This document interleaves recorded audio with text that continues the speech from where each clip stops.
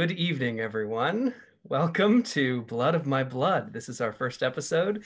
I'm your dungeon master, Graham Ward, and I've got a few of my wonderful friends here. So let's go around and have everyone say a little bit about your interests or projects you might be working on. And we'll start with Emma Carter. And go ahead also and bring up your character name, just so we can kind of get that in our minds. Hi everyone, my name is Emma Carter. I will be playing Adelaide. I am a member of Ghostlight RPGs. I was part of Childish Things that we did last year, and I am also the producer slash DM of a actual play D&D podcast called called Spellbound at the Spell Pod.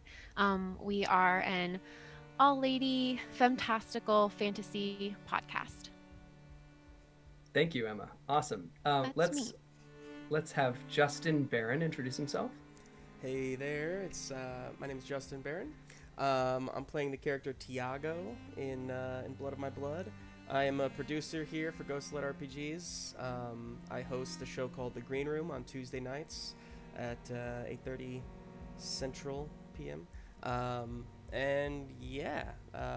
be running Pitfalls and Ponies on Sunday mornings as well. Thanks. Okay, we also have Ted Bushman. Hey there, this is my first time doing something with Ghostlight RPGs, which I'm so excited to be finally eligible by being creepy enough to be involved in this particular show, because all the other shows are too nice and full of just wonderful, delightful people. And so Graham was like, this guy, creepy, dark. So I'm really stoked to be involved with this. I'm a theater producer and creator, did a musical, write science fiction. I do all sorts of things, and also I'm going through a pandemic right now. I mean, it's just like a personal thing you guys wouldn't understand. But I am playing Briar Donovan. That's my character's name in this thing. Very excited. Thank you. And last but not least, William Sinclair. Hello, everybody. This is my first time as well doing anything with Ghostlight RPG. Graham was gracious enough to invite me to come hang out and play with all these wonderful people. When I'm not doing this, I'm a PhD student at Texas Tech University, studying theater, immersive horror, and all sorts of fun stuff that is tangential to this kind of thing. For tonight, well, not just tonight, for the remainder of Blood of My Blood, I'll be playing Theodore. Great. Thank you. Let me give a little bit of an introduction to our setting. Darkplane is the name of the setting. This is a sort of a weird horror setting made for 5th edition Dungeons and Dragons. So we'll be playing with the 5th edition rules. There are some additional elements like additional ancestries and things like that. We've also got quite a crew of characters who have signed on for this particular story. The characters in this story are members of the family, which is led by Mother. Those two things / people, those narrative elements, have no other name in the minds of our characters. They've been members of the family for various amounts of time, some their entire lives, and others only more recently.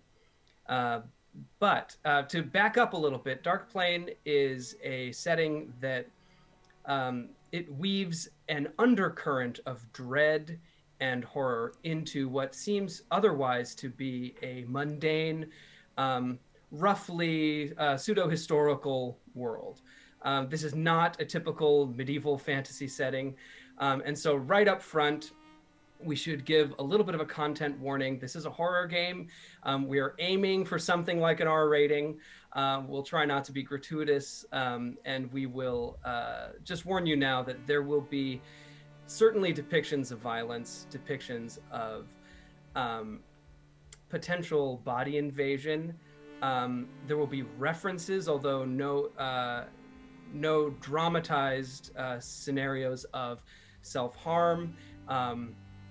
there may be murder, and there will be forms of madness. And I think it's worth stating that the madness depicted in this is not intended to represent mental illness. This is more of, think of it as a kind of a fantasy madness, the sort of idea of madness as being something that your mind experiences when it is exposed to things that are not of the regular world. So in the setting Darkplane, the Darkplane itself is a kind of mysterious, only whispered about realm of absolute void in which live twisted, you might call them Lovecraftian creatures. And the influence of the Darkplane is so infectious that those who touch or even learn about it can become twisted in body and mind. So with that said, I think we will begin to set the stage here for the beginning of our story. The ship on which you're all traveling has been cutting its way across the vein of the Impeldium Sea for about 3 to 5 days. The time has lengthened and made you unaware of what time it is at any given moment. The drudgery of the ship's rocking, creaking, groaning even is getting incessant, and it's been wearing away at your patience. You know that you're heading toward Ordessos, a remote island city which holds the promise of freedom and, to some on this ship, salvation. The family was driven out of their previous place of residence.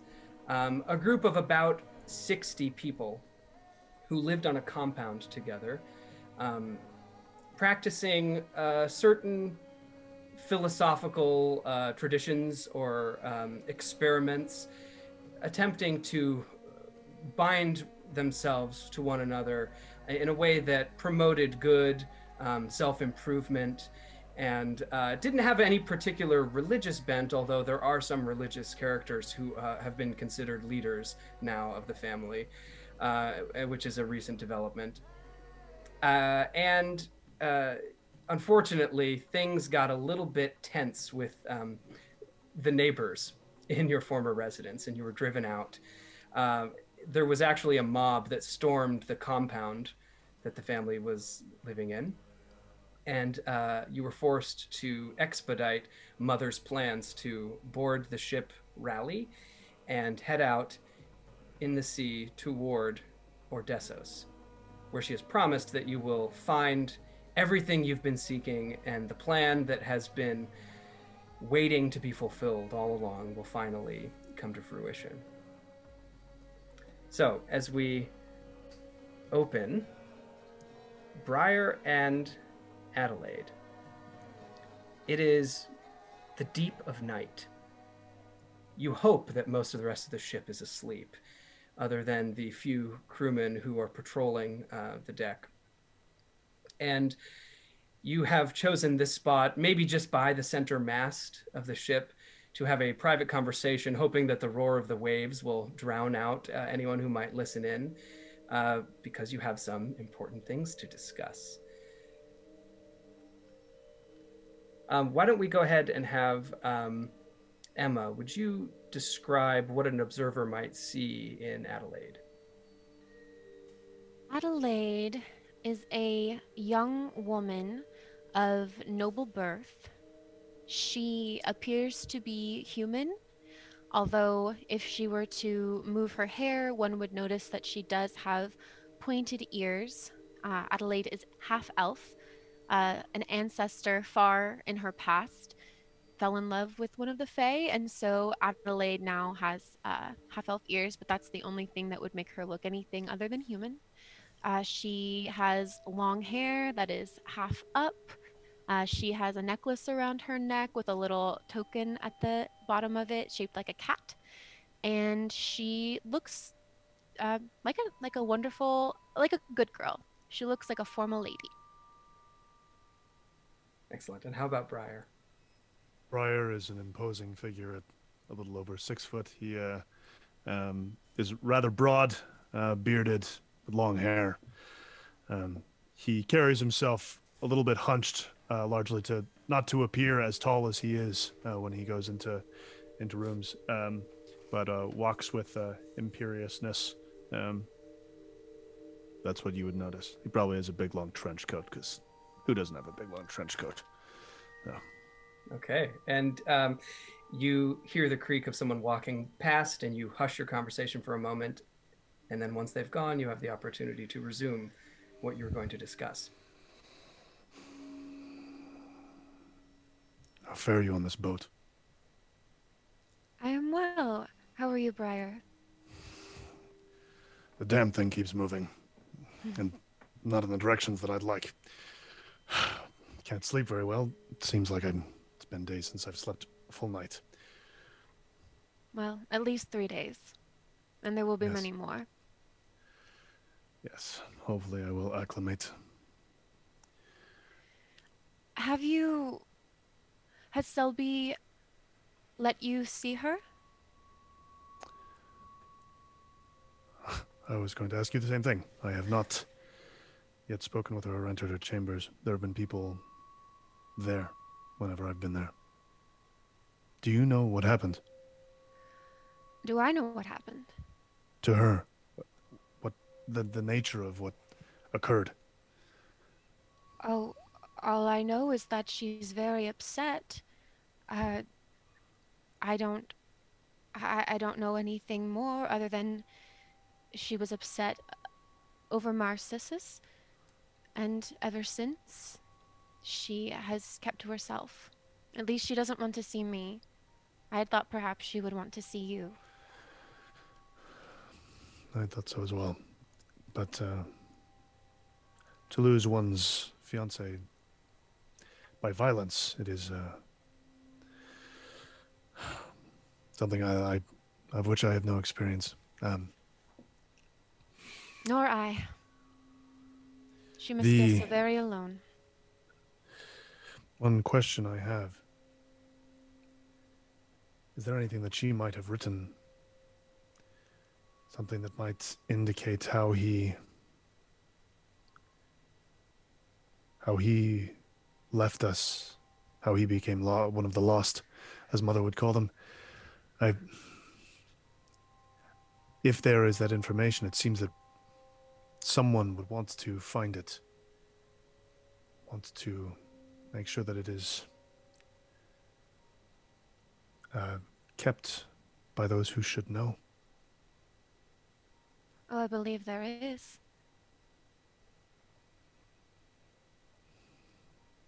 Perhaps. As you're standing there speaking, continuing the kind of veil that's over the meaning behind your conversation, you both notice, looking down toward the prow of the ship, through the rigging, the ropes that hold up the sails and masts, almost like a rib cage heading straight toward the prow. On the very end of the ship, there is a dark figure just calmly standing at the end of the ship. And you can tell by the silhouette that you see that the figure is looking in your direction, not moving. The rest of the crew are either ambling around. You might see them coiling rope or performing other tasks. This figure is almost completely still and just facing you. And Adelaide, you certainly recognize the shape of the figure because it is in the shape of Marsus, Selby's fiance, who is now dead and whom you knew very well. Do you see that, Briar? Or do my weary eyes deceive me? Briar sort of unconsciously takes just a small step, kind of making sure that his body is in between Adelaide and this figure. Does Briar recognize it or just see a shadow? You would probably recognize the form of Marsus. He had a distinctive kind of tumbling head of golden locks that you would recognize. Maybe the moon, which is behind his head, is just illuminating it enough that you can see his golden hair. This is some strange illusion. Too much salt in the water, perhaps. I hope you will remember, Briar, that Selby is very lucky to have someone like you in her life who would do anything to protect her. Briar, sort of, flaring a little bit, his nostrils, and just sort of staring at this figure, starts walking towards it. Okay. And Adelaide will follow, reaching for him as if to stop him, although she probably would not be able to. Yeah, he'll sort of feel the tug, but keep pulling, keep going. Okay. As you slowly walk down the deck of the ship, it's a long walk, maybe 50 feet at least to the prow of the ship. By the time you reach there, you've passed a few obstacles that gave a moment in which you wouldn't have been able to keep the figure in your vision. And you do find now at about 20 feet from where he was standing, there's no longer anyone. But you do have the sense that the moon seems to have grown almost 3 times in size. Like you would imagine, if you're moving toward the moon, it's not going to change much in size. But in this instance, it's as though it's closer to you now that you've moved that 50 feet.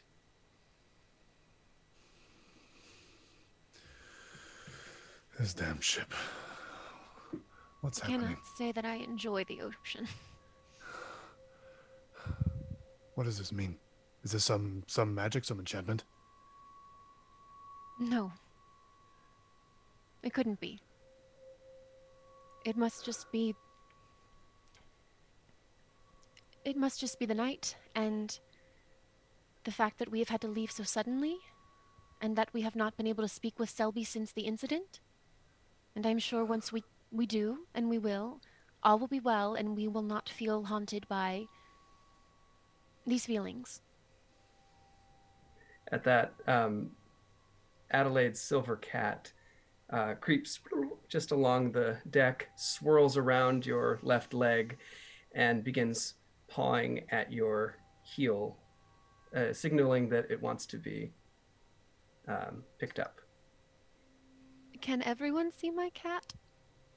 Briar does not see a cat there, and you would probably have learned that this cat is not visible to anyone else. Well, then, Briar, I must bid you adieu. I hope you sleep well tonight. And Adelaide is going to excuse herself so that she can go somewhere private and pick up her cat.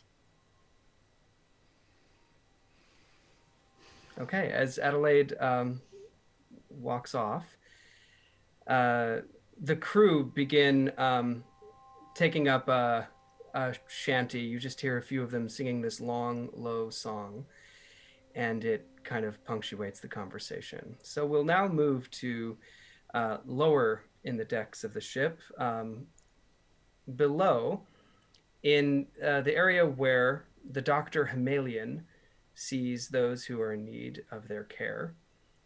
We have Tiago. You're standing there with Himalayan. This is someone you know very well. Himalayan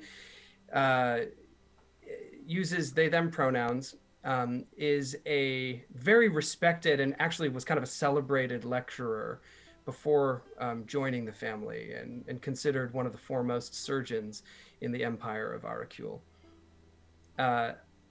They did have an unfortunate accident after joining the family about 10, 15 years ago.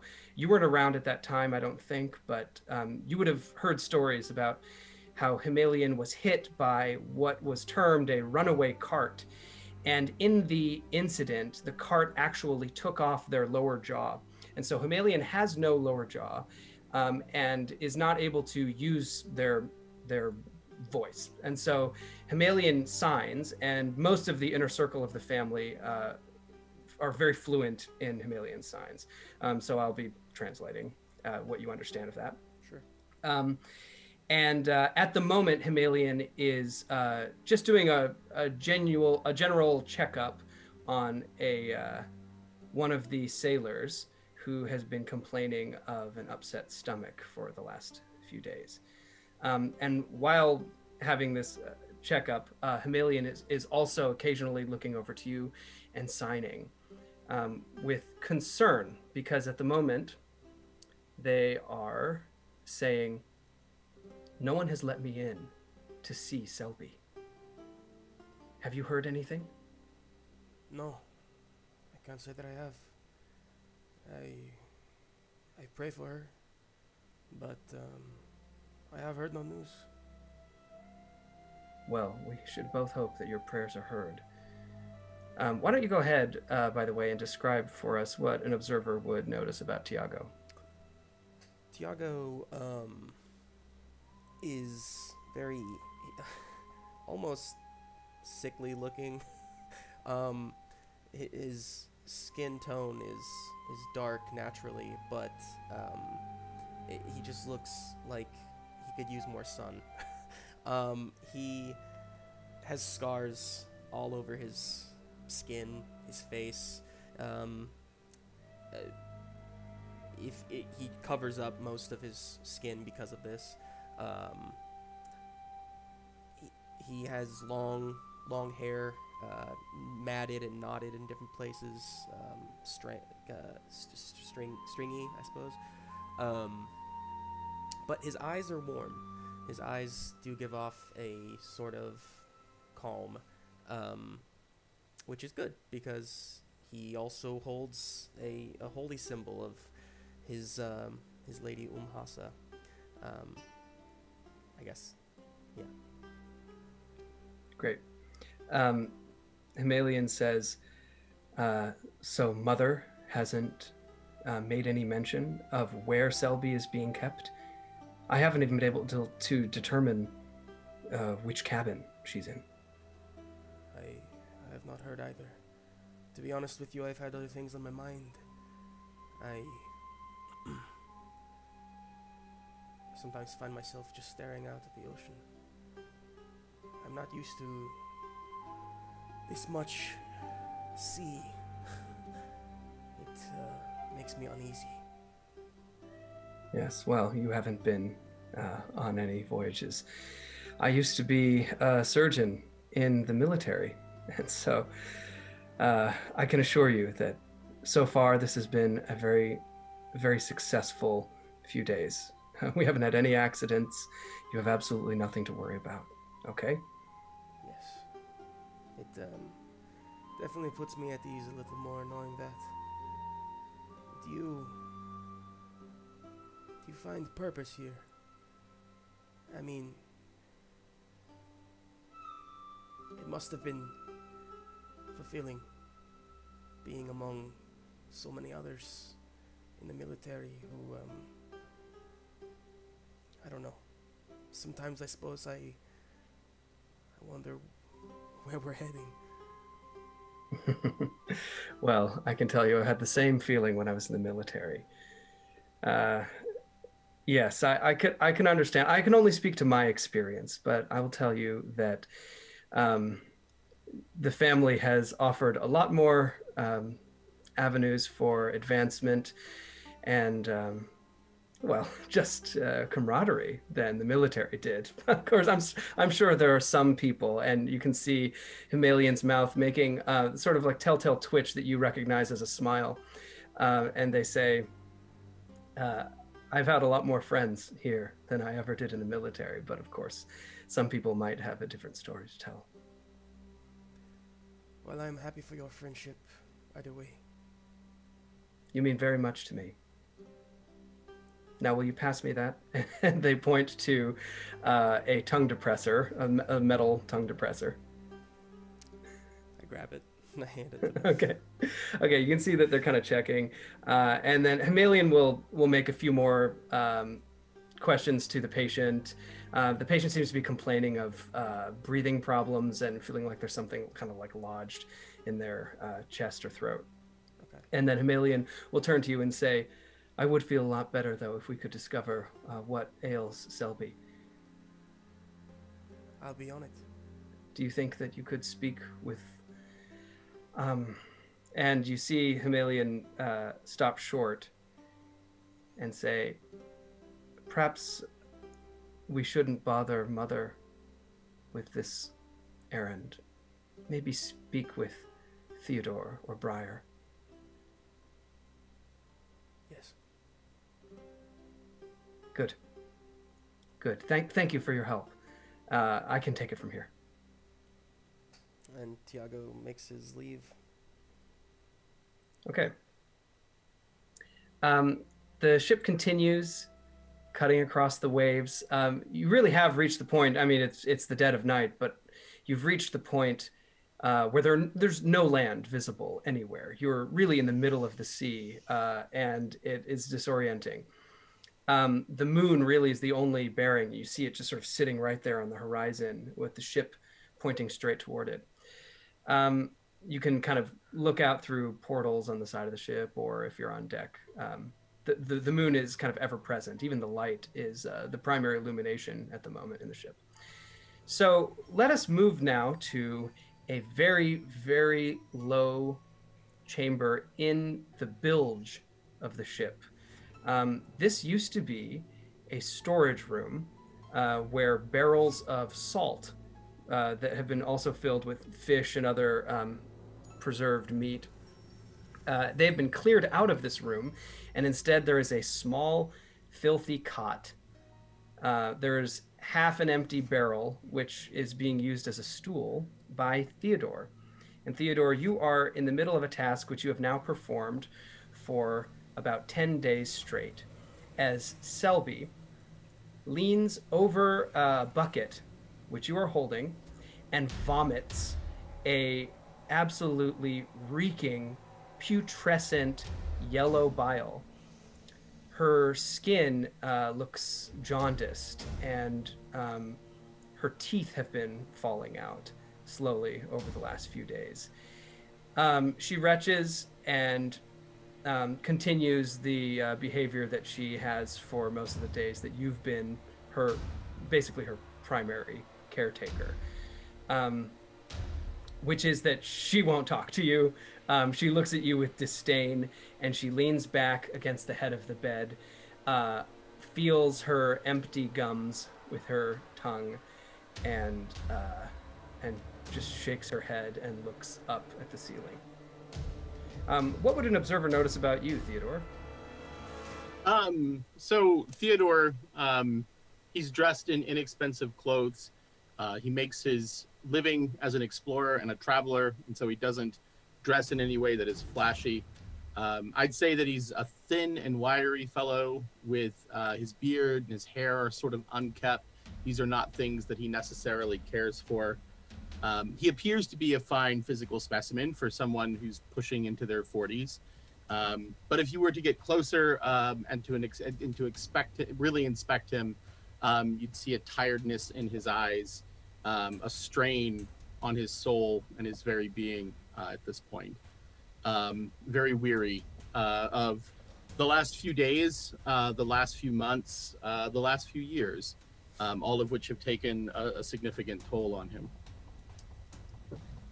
So you're standing there with the little bucket filled with this bile, and as you've seen many times before, the bile absorbs into the wood that the bucket is made of, turning the entire thing yellow wherever it touched, but leaving no trace of actual liquid behind. You handle it with thick leather gloves, like they're probably blacksmith's gloves that were given to you for the task. And you stride out of the room, making sure to lock the door behind you, and you take the bucket to the edge of the ship and you throw it overboard. Okay. It's at that point that you hear Mother's voice. Mother is a fairly tall woman, just under 6 feet, and she's in her early 70s, but broad-shouldered. She currently has her sleeves rolled up, and she is lugging what looks like some kind of provisions out of a nearby storage area, remembering that you're in the bilge of the ship. And she says, Theodore, it's good to see you. How is the business in there? I think you know what the business is like, Mother. Have you been in to see her? Yes. Yes, I saw her this morning. I'm sorry that this falls to you. You know that there's no one else I can trust. I understand that.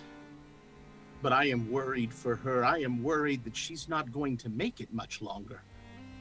How are you going to explain this to everyone else? They're already asking so many questions. She approaches you, dropping the items that she was carrying, and she holds a finger up very close to your face and says, "Shh. I have everything under control. Just breathe. Trust me. Together, you and I will handle this situation, and no one else will need to be concerned about it. I told you before, she is already lost. Your concern will do her no good. Do you hear me?" I do, Mother, and I apologize. I do not mean to question you at all. You know that. You know that I serve you. Perhaps if you could tell me more about what's going on, I could be of help. I feel like I'm pushing around in the dark, and I don't know exactly what it is you need me to do. I mean, You're right. You're right. I've kept you too much in the dark, and I'm sorry for that.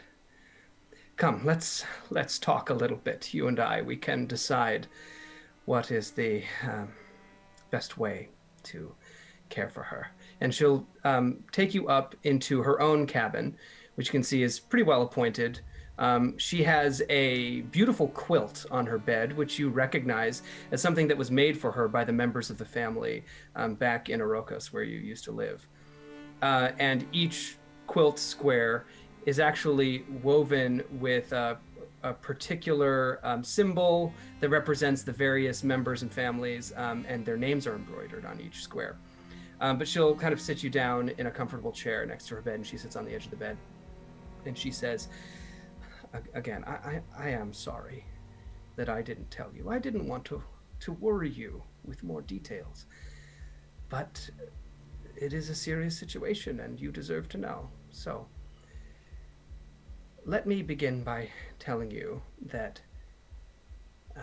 Marsus, whom you know was engaged to Selbi, he is a vile, despicable traitor. Information came into Briar's hands that he was planning to not only leave us, but that he was going to sell us out to the authorities. I don't have to tell you what that means. I myself only just barely got out of custody. Another crime to be framed for? It couldn't happen. It wasn't possible. And not only this, Marsus had corrupted her. He had started turning her mind. She was beset. You know what it's like when a person begins to wrestle with what they know is true. They begin to doubt every little thing. They begin to see manipulators behind every action. She accused me of a crime that I won't even mention. And of course it was fabricated, but when your own child accuses you of such a thing, it's impossible to see their eyes and not see that betrayal every time. I know you know what that's like. To look at your troops, your insubordinate followers, and know that they don't believe in you and that nothing you can say will make it better.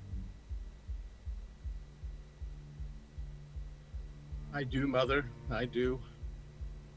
Well, it had to be done then. You understand. I didn't want to harm her in any way. I only wanted to show her the truth and confront her with the despicable nature of her condition. It did go a little far, and for that I'm sorry, and I'm sorry to have involved you. But you know that I love you. And she kind of holds the back of your head gently with her strong hands and kind of pulls you in for a hug. And Theodore will give in to that and sort of use that as a means of sort of stabilizing himself, collecting himself a bit. After a moment, pulling back. This crime that she accused you of, I had heard nothing of it. Had she told others? No.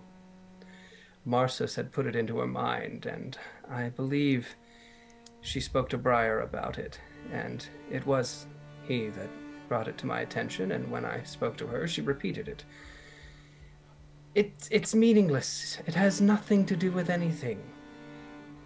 Lies only beget more lies. But I understand that I've put you in a difficult position. So why don't you take the rest of the night off and I'll sit with her? Are there other questions you have for me? Other things I can set your mind at ease about? No, Mother, I feel as though I've eaten up enough of your time already. Though I will ask, I know that you asked me not to speak of this with the others. But as I said, they are beginning to ask questions. And I am afraid that,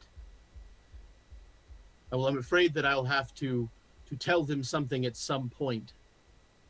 Is this something we intend to keep from them, from the rest of the family, for the duration of whatever is afflicting Selbi, or at some point are we going to reveal this deed that had to be done?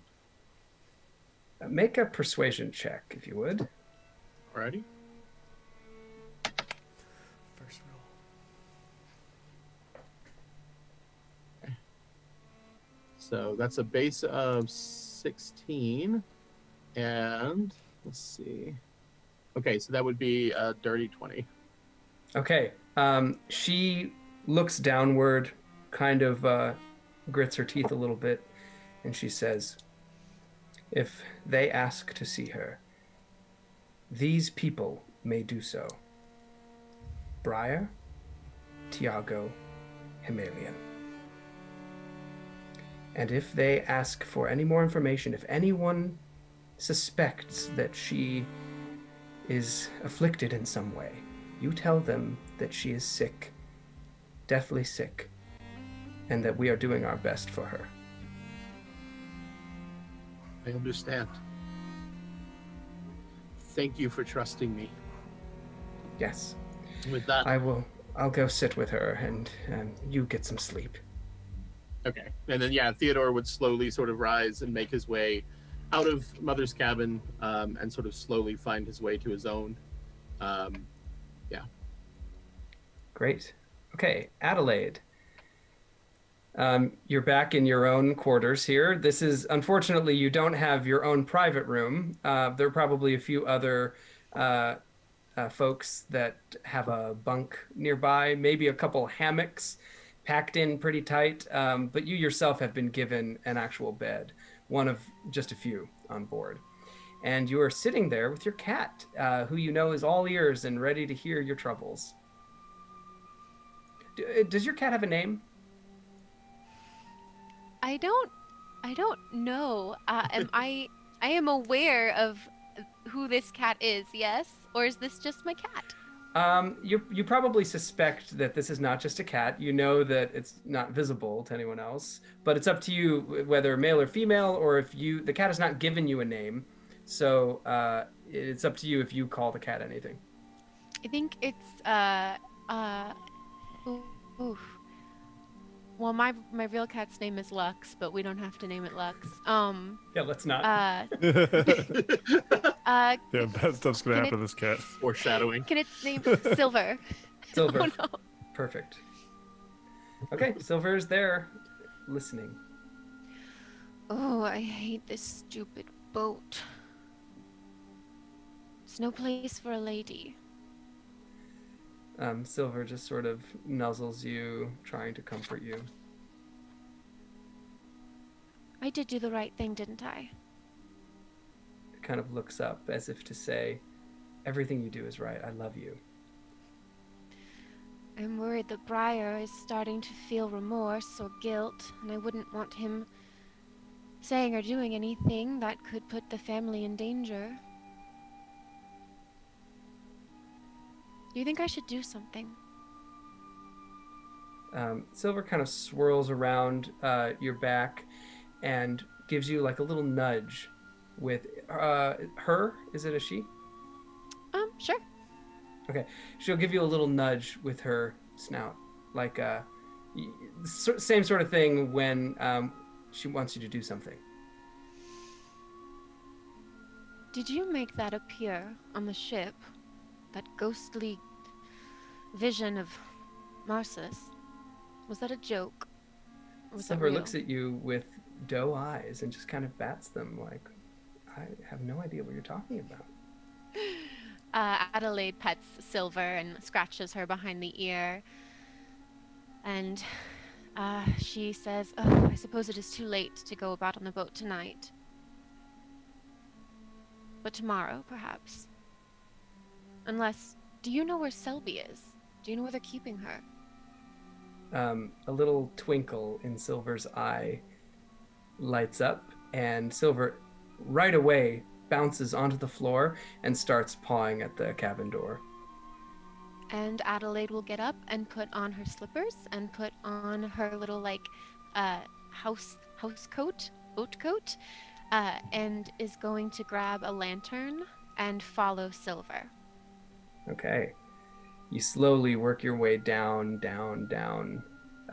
2 full decks down into the bilge of the ship, where you can see the door of a room is shut on the aft side of the ship. And it seems to be locked, but there is a lantern light coming from underneath. And you can faintly hear Mother's voice speaking. Adelaide would like to go up to the door and press her ear up against it and see what she can hear. Okay. Go ahead and make a perception check. I rolled an 11 plus character sheet plus 3. Okay, 14. 14. You hear Mother. At first, she's singing a lullaby, something that you would recognize. She probably has sung in your presence before. And then you hear what sounds like the swish of water in a bucket and the drip of a rag being wrung out. And she says, "My dear, the little things that we do, one by one, take you down to your grave. Every breath another step toward death and damnation. Are you there yet? Have you reached it?"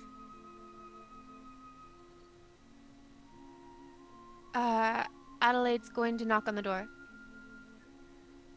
You catch Mother partway through that sentence. "Have you reached it?" And she stops short. You hear the rag drop into the bucket, and then she clop, clop, clop walks in her sturdy, half-inch heels, not much, over to the door, and just cracks it open about 4 inches, just enough that you can see her face lit in the light of your lantern from below. And maybe not for the first time, but certainly in this moment, Mother has a very malevolent cast to her face. And she says, "Adelaide." I was worried about Selbi, and I wanted to see if she was doing all right. Is she in there? Who? Hi. Yes, she's in here. She's all right. May I speak with her? She won't speak to anyone. She's refusing. She's refusing to eat. She's refusing to speak. She's very, very ill, and I'm very concerned for her. Is this because of Marsus? Of course. Some reaction, some emotional hysteria she's under from having her engagement broken off, no doubt. And nothing more? Why don't you be the judge?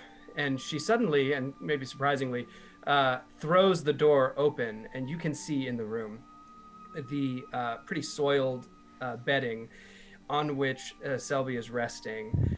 She's now lying down, so her head's on the pillow. She's mostly covered with blankets. But you know that thing where you see an object and you think it's a person, like in the dark? You actually have kind of the reverse of that, where you see something on the bed and you think surely this is like a wooden mannequin, and then you realize, of course, that it's Selbi. She's actually there, a person, alive, breathing. Her face is like the texture of cheese that's been sitting out in the dry sun, and she looks deathly ill. It's the yellow complexion that she has, that kind of jaundice. It's like a mustard color, and it's almost a glow. And Mother steps away from the door and lets you enter. Adelaide does not enter at first, and then realizes that she probably should, and takes a few tentative steps inside. She takes out her handkerchief and uses it to cover her nose, to protect it from any smells that might be in this room right now. Yes, the smell's pretty rank. You can see an empty wooden bucket, small, just about 8 inches in diameter, just resting next to the bed. And Mother says, "Well, I hope you're pleased." To you. Why would I be pleased? She looks horrible. Of course. Isn't that what you intended? No, why would you... What do you mean? My dear, I am not unaware of what goes on in the family. I know how much you wanted the attention of young Marsus, and I know how distraught you must be that he has left us. But I also know that those are the sorts of things we hold down. We don't act on them, do we, dear? Of course not. You are going to succeed me. I've told you this. The family will rely on you one day. We hopefully have some time before that will come to be. But you must learn to be strong. You must put envy away.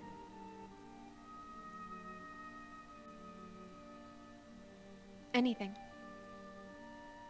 You notice Silver now scurry into the room and get up onto a nightstand, looking down almost right at Selby's face.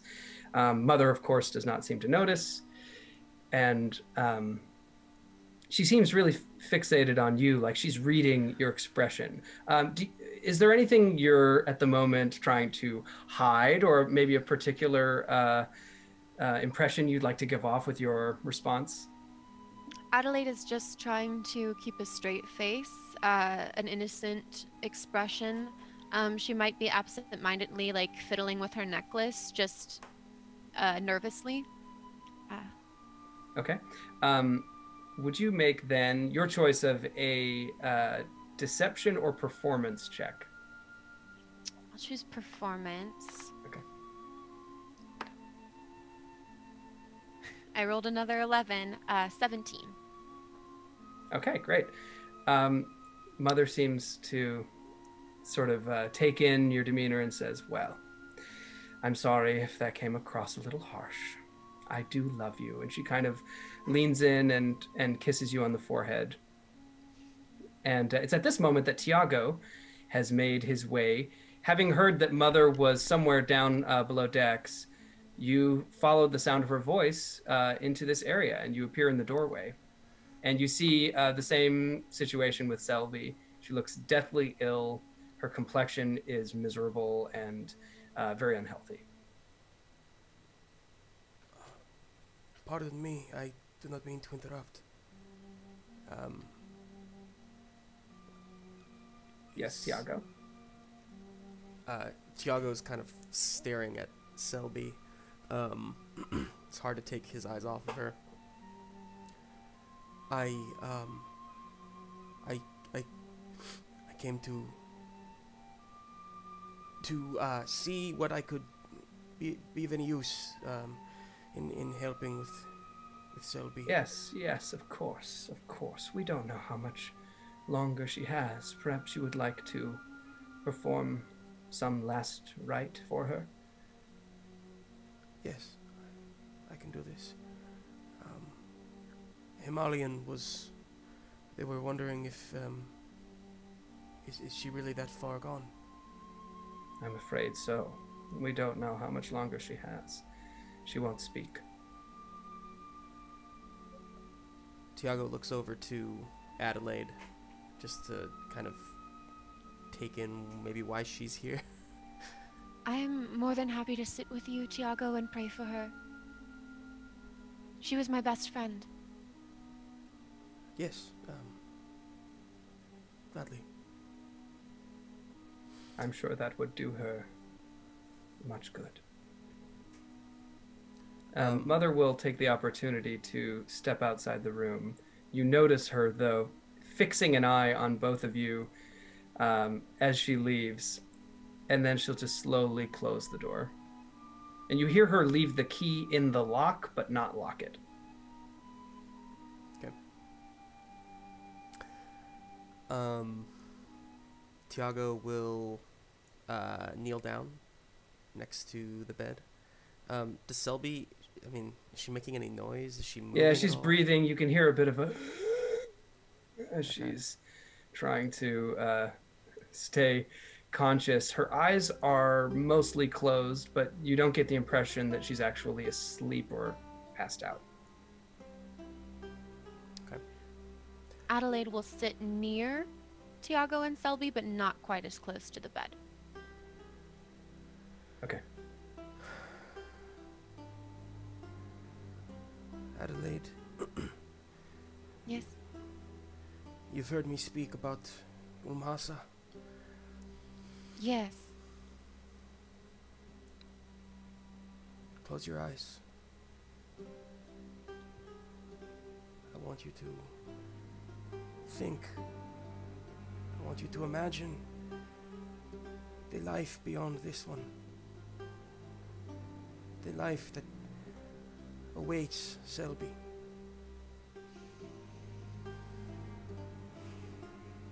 Umhasa,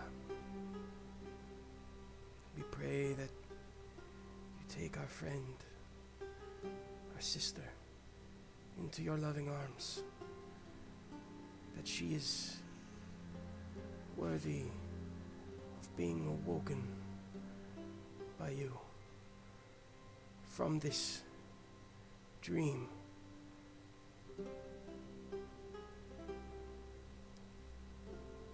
I think he continues in that vein. Great. Beautiful. Thank you.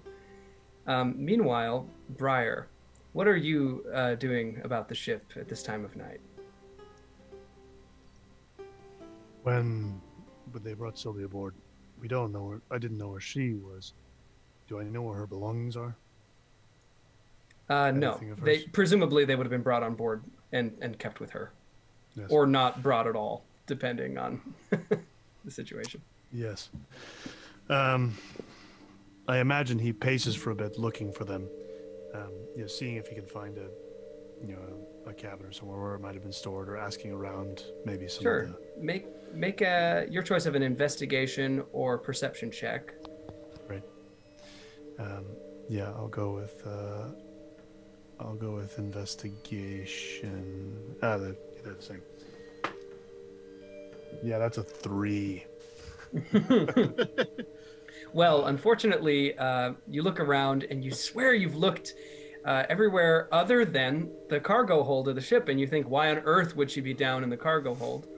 But maybe the thought occurs to you that that's a possibility, but you haven't found anything yet. As you're pacing around, you enter an area where most of the sailors sleep, and this is packed at least 3 times as densely as the family's quarters. The sailors really are just all sleeping on these 3-tiered racks of hammocks. Smells pretty ripe in here, even only after 3 or 5 days or whatever it's been. But as you walk in, you see that there are a number of them asleep, those who aren't on the night shift. watch. You're poking around, maybe in a back corner, seeing if it's possible that she's been stowed somewhere in here, asleep. And you don't see any doors leading out of this area other than the one that you entered. But suddenly, as you turn around, in a flash, you see the face of Marsus right in front of you, and his eyes are red, and he's staring at you, and around his neck is the very article of clothing or a cloth or whatever it was that you used to restrain him while you killed him. And for a moment, his mouth opens, and out of it fly a number of insects, and they buzz around, causing you to kind of, clear the air in front of your face. And I need you to make a wisdom saving throw. All right. That's a 10. Okay, you feel a tingle enter your body, beginning with the mouth, spreading across your face, all the way down through your shoulders and chest to the tips of your toes. And you feel that Marsus is within you at this moment. You have the impression of being walked step by step out of the area where the sailors sleep, up to the top deck of the ship, and you feel yourself begin to climb the rigging. As you do, you hear a couple people shout up at you, but you have no ability to turn your attention to them. And you are climbing up to the crow's nest. You know that there would be someone stationed up at the crow's nest. And so you maybe bide your time for the moment when this person realizes that someone's climbing up. And as you do, your breath is short. You feel just all of your muscles tensing, begin to ache from contracting. Any particular thing you'd like to attempt? You don't have. You don't have. I don't have full control. Right. But you have some control. You could exert yourself to regain control. Yes. So have I reached the crow's nest yet, or am I below? Not quite. Where? Okay. But we can also cut ahead to when you've reached it. It's up to you. Sure. No, what I want to do is, as I'm reaching the crow's nest, I think whatever is inside me wants to get into a position, I assume, where I can subdue whoever's in the crow's nest, or like make sure that they don't stop me from whatever I'm about to do. What I'm going to try and do is just slam my fist against the bottom of the crow's nest to warn the person that I am coming. Yeah, that's what I'm going to try to do. I don't know if I can successfully do it. Make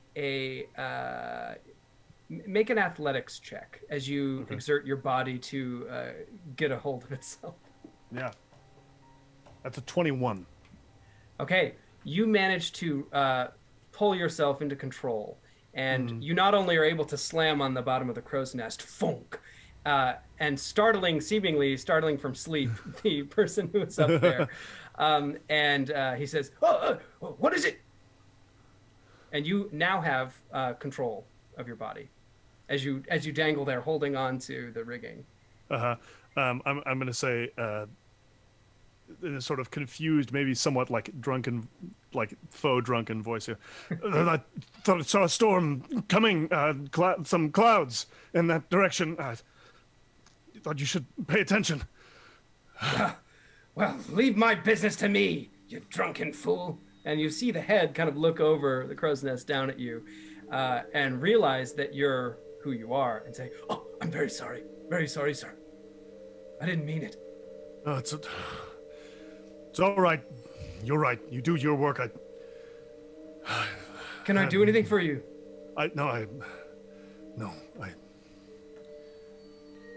Nothing at all.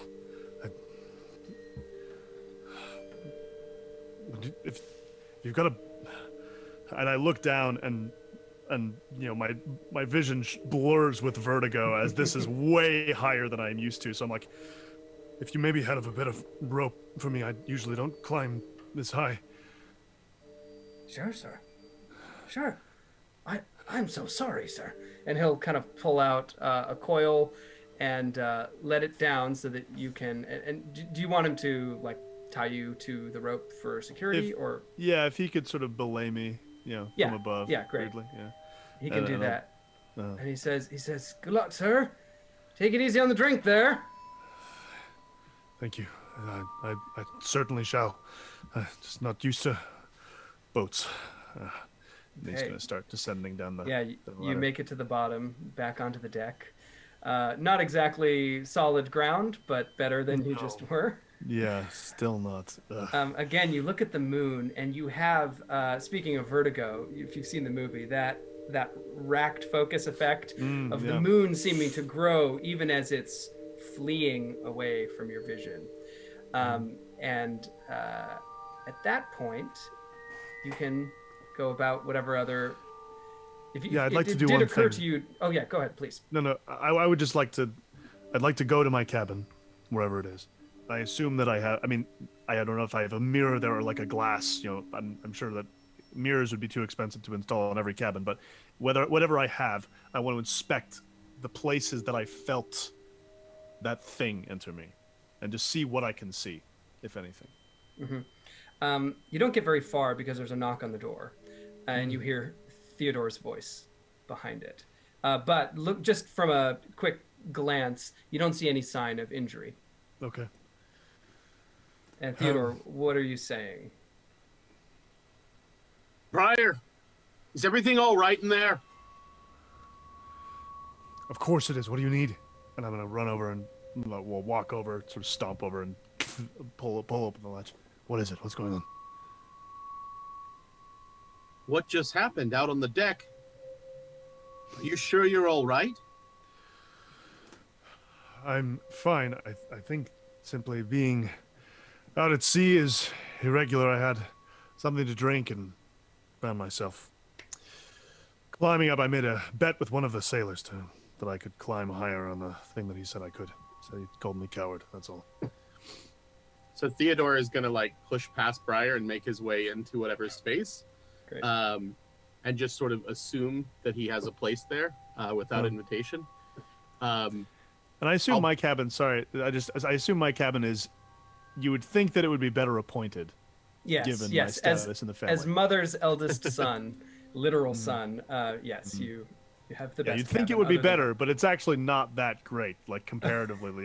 The sheets are a bit ratty, and I've sort of settled for something that's clear. But yeah, you come in and maybe there's an armchair or something, whatever you want to do. Okay. Well, and what I would ask is, I like not knowing for sure. Does Briar drink? He does occasionally. Okay. This kind of behavior, that explanation is pretty BS. Oh, It's for not- sure. I was curious as to whether or not there was any liquor that would be about the cabin that I would then help myself to as I walked in, and just sort of. yeah, sure. Yeah, there would be some. Yeah, I love that. That's great. So, yeah, Theodore immediately walks past, and with this like sort of air of authority about him is like, whatever reason you have for running around on the deck like that, I know you don't have a whole lot of experience out on the seas, but I can tell you that sailors are quite the superstitious group, and behavior like that, well, depending on what sort of trials and tribulations we have in front of us, it could have a negative impact, and so you might want to keep those sort of outbursts to yourself. That's all I'm saying. Right. Well, the next time I decide to climb the rigging, I'll make sure to do it when the ship's completely empty, as you suggest. Thank you. Right. So, I know that these last few days have been particularly rough on all of you. Have you managed to find your sea legs yet? I've been managing. I'm sure you have more expertise than me. And luckily I haven't had as much to do. What has Mother had you doing now? There were some things that she needed attended to. It was nothing too crazy. Just making sure that things were in order, so that whenever we arrive, that we'll be able to smoothly transition into whatever comes next. And with that, down whatever alcohol Theodore has in his hand. That's great. Well, If it's for the family's next steps, then I'm glad you're doing it. That was some bloody business back in Arrochule. You wouldn't happen... Oh, go ahead. Sorry. Please. No, it's simply that I have not been with the family nearly as long as you, so this was my first experience with that sort of thing. Not that I haven't seen bloodshed before, in some measure. I, of course, have seen all sorts of combat in my travels, but to your point, that was a lot. And I'll admit, though I've been with the family, with Mother my entire life, that was strange even for me, that crowd rushing the compounds. And the last time that we moved I was a boy. So it's strange to leave all that behind. Well, change can be good, new beginnings and all of that. I, for one, can't wait to see what there is for us at the other end of this journey. I've been waiting for an opportunity like this. Well, it feels like my entire life, so... You're a great optimist. I'm sure that is one of the many good qualities that Mother admires about you. If you wouldn't mind me asking, I'm sure you're not involved in this, but have you heard anything about what happened to Selbi or where she might be? And with that, Theodore will pause and take a seat wherever in the cabin there is to take one, and sort of hang his head a bit.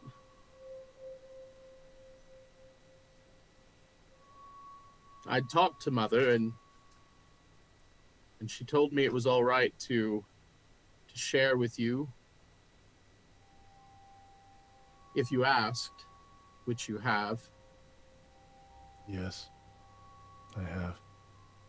There's something wrong with Selbi. And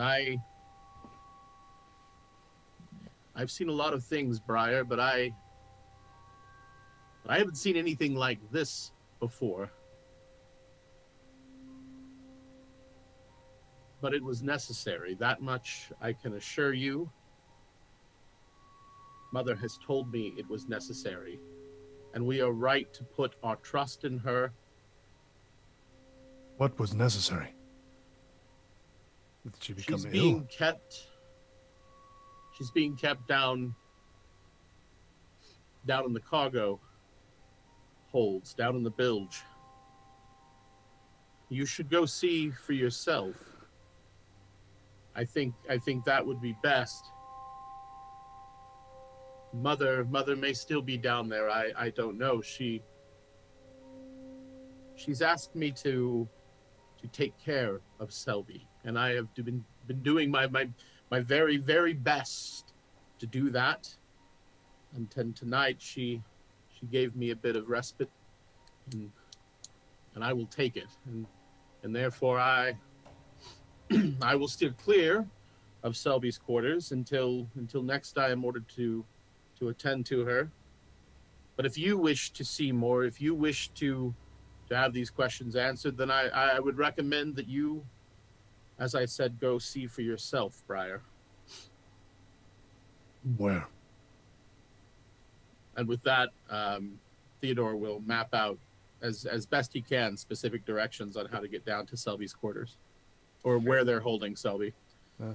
Briar will then immediately say, "There's another bottle in there," and he'll point to his suitcase and leave. And Theodore would absolutely help himself to it. Okay, excellent. So as Briar heads down, we bring ourselves back to where Adelaide and Tiago are at the bedside of Selbi. You have read a prayer over her and finished. Is there anything else you wanted to do?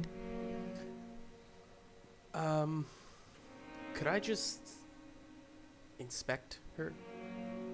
for my own Yeah, personal. absolutely. I mean, I'm not gonna like physically try to like. I mean, I'm not sure if there's any kind of like contagion. You know, Tiago doesn't really know about anything like that, and so I think just visually trying to get a sense of what happened.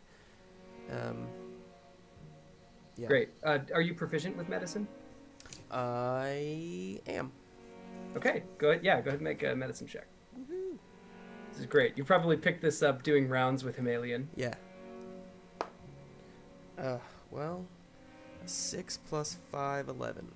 Hey, not bad. Okay, so with an 11, you can determine that she very clearly has suffered from blood loss. However, the jaundice doesn't seem to have any explanation that's readily apparent to you. So the color that her complexion has taken seems strange and not really in keeping with the other symptoms. You can't right away put a finger on what that would be. But the other symptoms, she's clearly has a fever. She's lost blood. She is she's in a very deep state of what's the word I'm thinking of? Like she's almost in a trance. She's hardly conscious. Okay. Catatonic? Yeah. Probably not that extreme, but yeah, that's kind of the and you don't see wounds that would explain the blood loss. You know that there are some diseases or conditions that could cause the blood to either be infected or something like that. And so you think maybe it's something like that, but it doesn't explain everything. And as you're making that check, suddenly she begins to dry heave as though she's going to vomit. You notice there's a bucket conveniently by the bedside. I'll grab it and kind of go over towards her head. Okay. Her hair falls forward almost into the bile that she begins vomiting into the bucket. Adelaide will hold her hair. Okay. So you manage to pull that back. As you do, you notice along her hairline on her scalp that the skin is peeling badly, as though it's just dying right off of her head. Disgusting. And it's this scene that Briar walks in on as he finds his way into the bilge.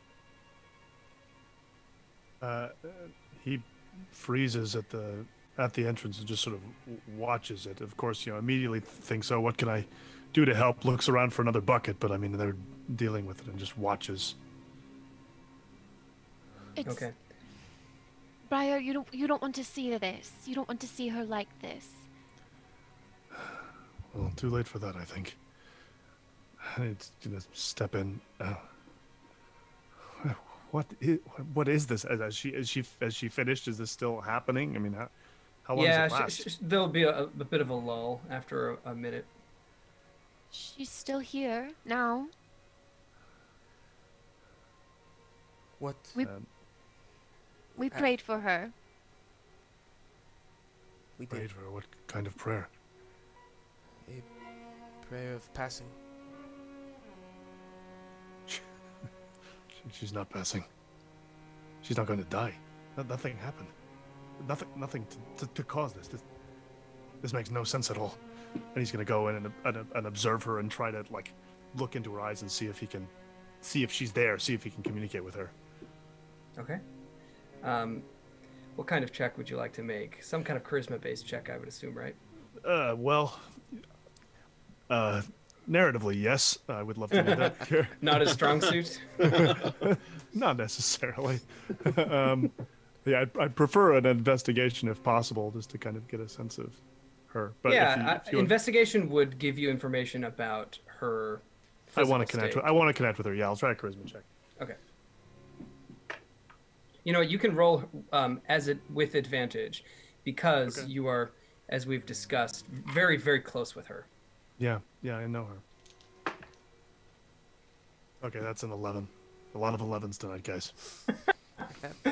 Okay, you don't fully jar her into consciousness. Wakefulness, yeah. But you see her eyes connect with yours, and for a moment, they look at you with revulsion. And she kind of blinks a bit.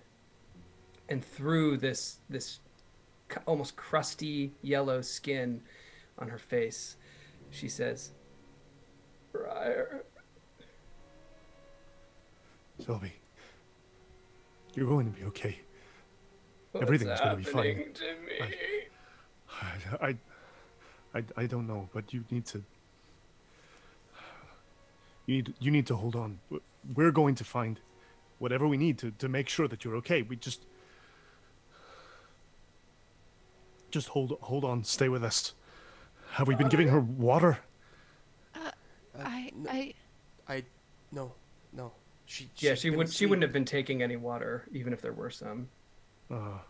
She seems to be in so much pain, Briar.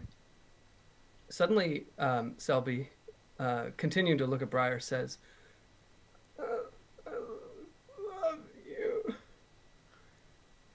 Marcus. Dear Marcus. Oh, Selby. No, I'm no, darling, so no. sorry. They did this to you. Don't think about that. Don't think about him now, darling. Who is Marcus? Who's this? Her fiancé, the one who... Oh. She holds a finger very weakly, but reaches Briar's face and strokes his cheekbone familiarly, in a different way than she would with Briar. And she looks at you kind of suddenly knowingly. Knowingly is not the right word. She looks at you as a lover would look at someone and says, I love you so much.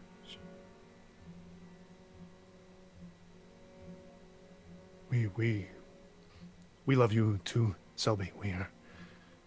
We're here for you. As you say we, she starts to look slowly around the room, catches the eye of each person, and her gaze lingers at Adelaide. And Adelaide, you feel her not only looking you in the eye, but looking down at the pendant around your neck of the cat. And Darling? she says, You did this. No, darling, no. Adelaide's gonna let go of her hair and take a step back. The hair falls over her face, giving her an even more ghoulish cast. She's confused. She doesn't know what she's saying. She You doesn't know who we are. You see tears begin to stream out of her eyes, and she says, I'll never forget. I hate you. I should get Mother. And Tiago's going to dash out of the room. As Tiago leaves the room, suddenly you notice something coming out of her mouth, which is, at first you smell it. It smells like wood smoke. And then you can see that there is a dark gray vapor escaping her mouth with the shallow exhalations that she's making. And in her eyes is a reflection of orange flame that kind of blends in a bit with the yellow texture on her face. And she says, You're all going to hell. And then her head, beginning with her eyes, catches on fire and begins to blaze suddenly and out of control, and her head burns in front of you. Her hair begins to curl back and burn into nothing. The flesh begins to stink even more, and after maybe a minute... Can we look for a bucket of water? Sure. I would Sure, look for yeah. a bucket of water. So the Briar- closest thing that would, the closest thing you see, Adelaide, is a water skin or like maybe a glass jug. I grab it, but then I put it out for one of the men to take. I think Briar, before the bucket is retrieved, is going to reach out and place his hands on her head, as if trying to smother the fire with his own hands. Okay. Yep. Make a survival check, Briar. All right. Oh yeah, bad. 8. It's an 8. Okay. Yeah. Okay, so you take 7 fire damage as your hands begin burning in the flame you're trying to put out, and you feel, not to go into too much detail here, you feel pieces of her burning onto your fingers. Oh. Yeah, and and feeling it, he's gonna hold on for as long as he can, taking all that, and then it's just gonna pull off as the bucket gets close. We'll probably reach out with a burn, unless Tiago's got it. Tiago is praying and gripping his holy symbol as he reaches out, and I'm, gonna cast. He's saying, "Wait, I had a thing for this." Oh yeah, He nice. says, You have a thing for this moment. In case of head flame. He says, he just reaches out and gets as close to her as possible. It's a cure wound, so I suppose I have to touch her. I'm gonna try to touch her shoulder, maybe, Okay. and just and say, her blessings be upon you. Her blessings be upon you. Her blessings be upon you.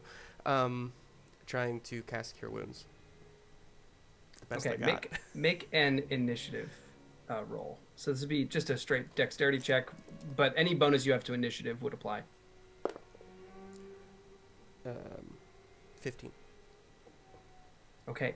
As you say this blessing and you touch her shoulder, you feel the virtue of your deity leave your fingers, enter her body, and you believe that you have saved her life.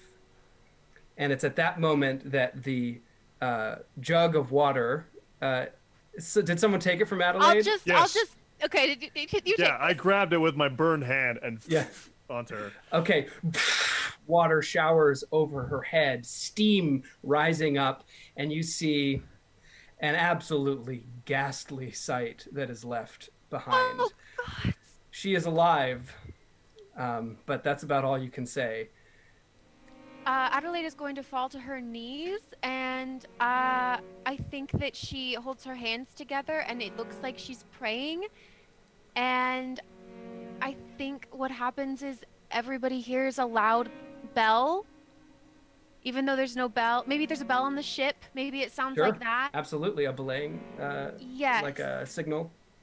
And I'm going to cast Toll the Dead. On her? On her. with the attempt to, without my friends noticing, put her out of her misery. Sure. Yeah, I think that your spell casting would be arcane enough to anyone present, and they wouldn't suspect it. So no need to Briar, hide the that's no spell. clue. Yeah. Yeah, Okay. you can just do it. So she'll make a saving throw. Spell save DC 14.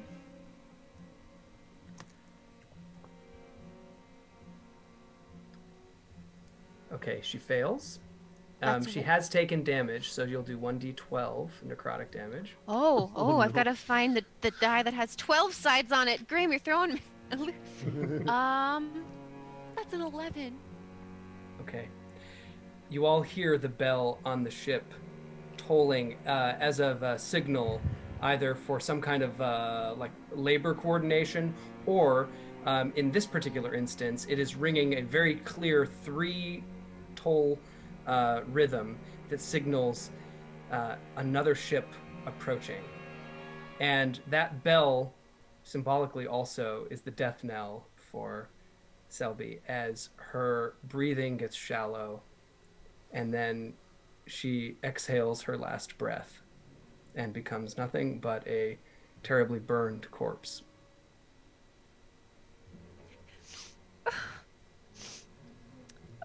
What was that? Tiago, what happened? I think she's She has woke up. Briar is going to come close to her and spend probably more than maybe a minute trying to verify that she is still alive. He's going to be holding her hand, looking for a pulse. He probably wouldn't attempt mouth to mouth because that's obviously that's not the thing for heads on fire. But he's going to just sit there and try to find some way for this to not be the case. And when it's done, he will slam his fist against the side of the bed. The bed breaks, not like in a massive way, but you see the headboard crack, just split all the way across as Briar slams his enormous fist into it. Adelaide's going to rush forward and try to pull him away. He's gonna let it happen. He's gonna he's gotten that anger out at least for the moment. He's gonna pull We back. need to tell Mother. We need to tell her that Selby has passed and that it is done, and we should leave. Tiago will know how to take care of her now. At this moment, Theodore, are you still in Briar's chamber drinking? It's been 5-10 minutes. I mean, I would have been for a bit, and then would have made my way out. And so, yeah. Okay, making your way out, you can see that on the first hold of the ship, so just below the main deck, there is quite a stir that has started. You see probably 6 of the sailors are currently holding together a figure who you recognize as Koranis.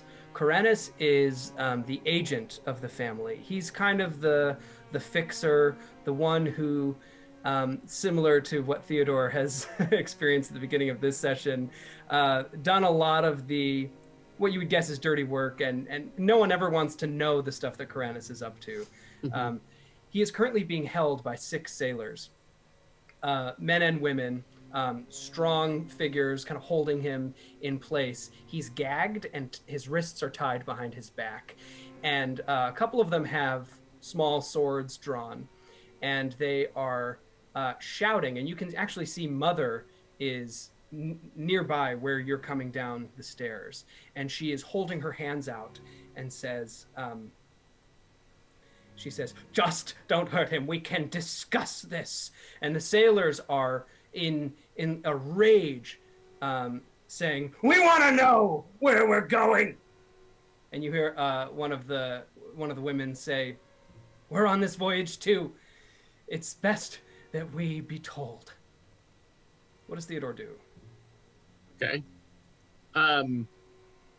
Unfortunately, I would say that Theodore has found himself in this situation perhaps a time or two before.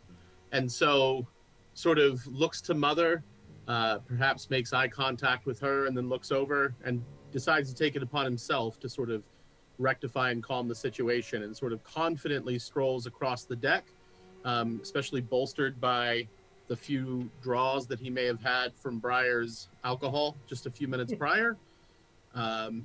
And addressing whomever he would, whoever seems to be in charge of what is unfolding, looks across and says, "All right, so I want you to tell me exactly how do you think this is going to end?" The woman who was speaking says, "Well, we know one thing. We know we're not headed to Ordessos. We saw the captain's bearing." And back in a dim corner of this deck, you can see the captain. Zarik. Sorry. The captain is Tariq Zet. And he looks at you with a look of remorse, but utter inability to deal with the situation. He's just kind of slouching in a hammock back there, as though kind of looking guiltily toward the situation that he may have accidentally caused. The woman says, "We know the bearings. We're not stupid. We're not heading to Ordessos. So just tell us where we're going, and maybe we'll be happy to go there. But we need to know." Well, before we can get to any sort of conversation that might unfold, it would appear as though you have taken another member of this family hostage, and you are acting in a very irrational, violent, and hostile way. And if you want answers, if you want to have a conversation with me, or the captain, or Mother, well, this isn't the way to do it now, is it? We haven't gotten any answers otherwise. We've only been on this ship for how many days now? 3 days. 3 days. It's been 4, you fool. I think Theodore will sort of compose himself. You know what I mean, woman. We left a stressful situation. We were attacked. Our family was attacked. We didn't have time to do this as we had initially planned. You know that. You all have put your faith in this family. And it takes 4 days? 4 days for that faith to crumble, to fall away? We signed on to sail to Ardessos. Now we ain't going to Ardessos. So where are we going? We have taken a detour, is all that it is. We have the ability to determine whether or not weather or other vessels may or may not be tracking us. What if those from the city have followed us? Would it make sense to follow along the straightest, most direct path to our destination? Or would it make sense to perhaps evade pursuit to some measure?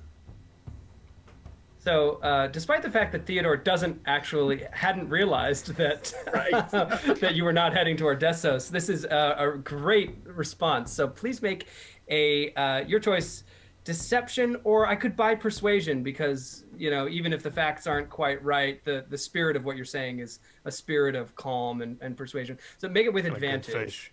Okay.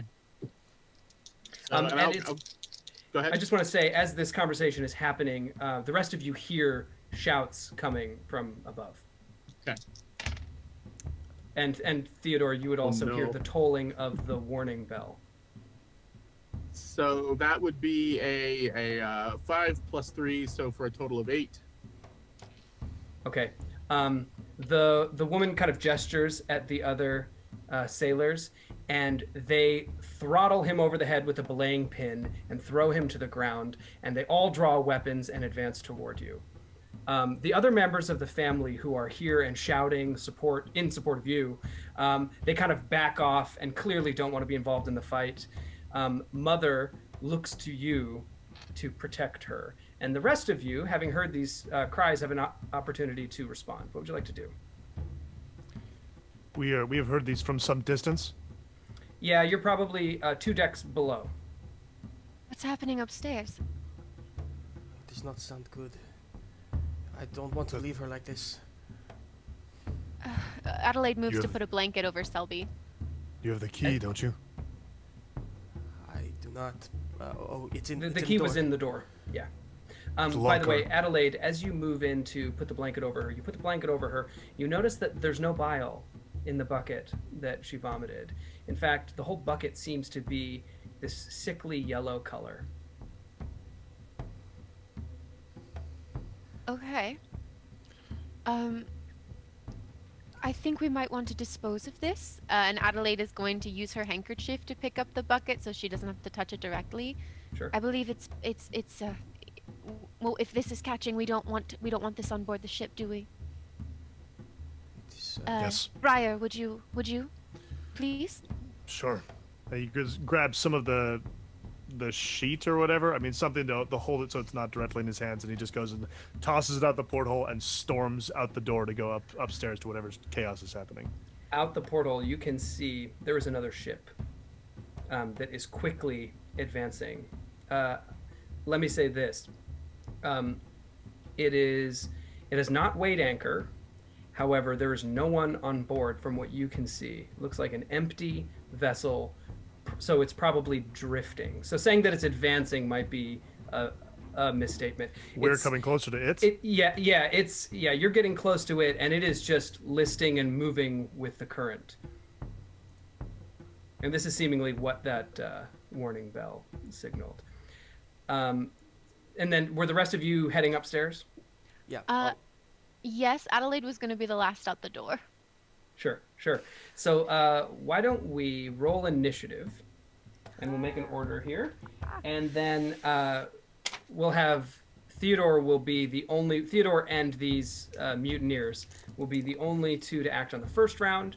Then the second round we can add in Tiago and Briar, and on that second round Adelaide can do anything she might want to in the room before leaving, and then you can join on the third round. Cool. So did anyone roll over 20? Okay, anyone over 15? Over 10? Oh no. Yeah. Okay, who rolled the lowest? I rolled a 9. Okay. I had an 8. I got a 6. And I got a natural 1, total of 4. Amazing. Yep. Oh, I guess I Okay. technically got a 7, but that doesn't make a big difference. Well, I guess then our mutineers 20 initiative is overkill. Amazing. All right.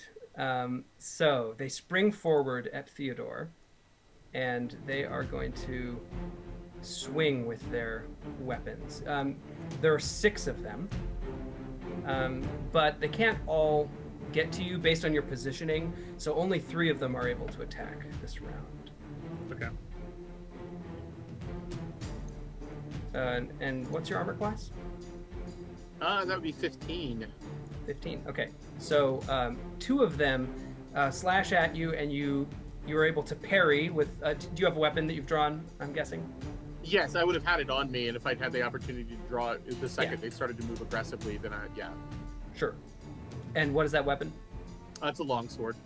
Great. So you draw your longsword just with enough time to clang, clang, parry 2 sword blows, and then the third catches you, cutting on the underside of your forearm, and you are going to take 4 slashing damage. Okay. And then it is your turn.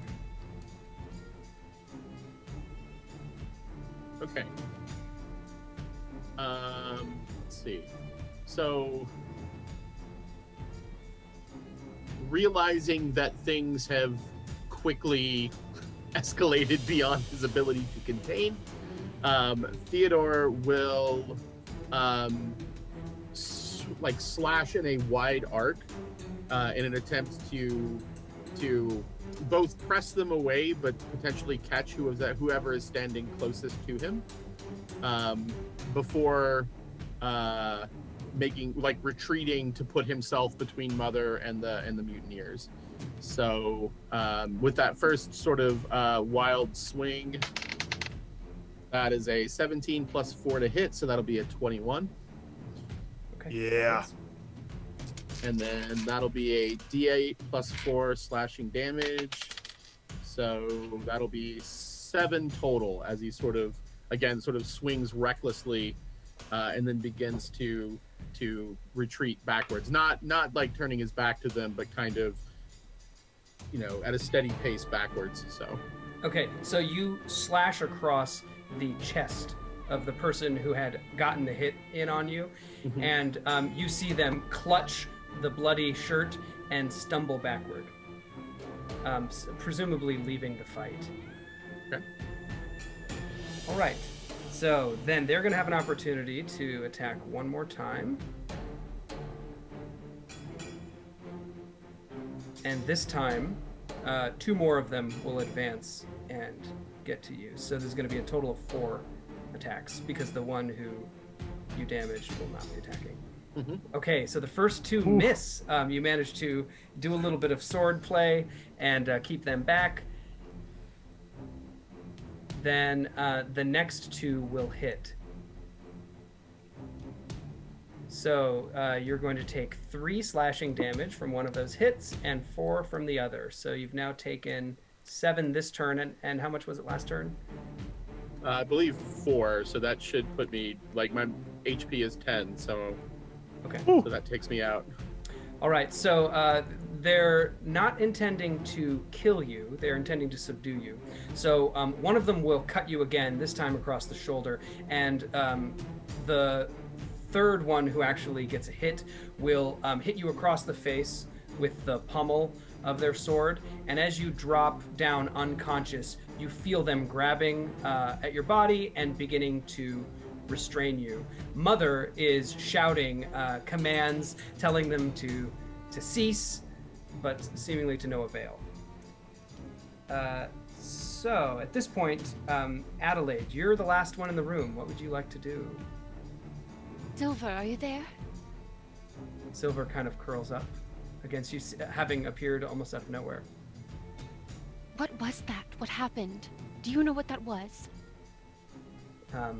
She looks at you long and intensely in the eyes, as if to say, you know what you got yourself into when we struck our bargain.